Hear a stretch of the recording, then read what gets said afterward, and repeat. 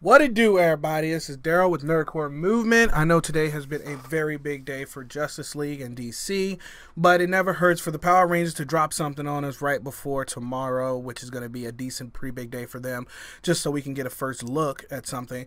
But just a minute ago, I was scrolling through my phone and I happened to see on Twitter that we now have who is playing our Zordon. And why not Bryan Cranston? Okay, why not? He's probably gonna bring something different to the role. We still don't know what kind of Power Rangers we're getting, so we can't determine which kind of Zordon we're gonna get. Obviously, bringing in talent like Elizabeth Banks as Rita.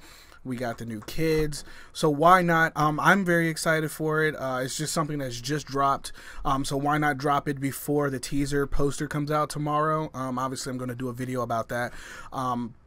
But I can't see. I got my hot ass Red Ranger hat on. It's kind of hot under here with my hair and everything.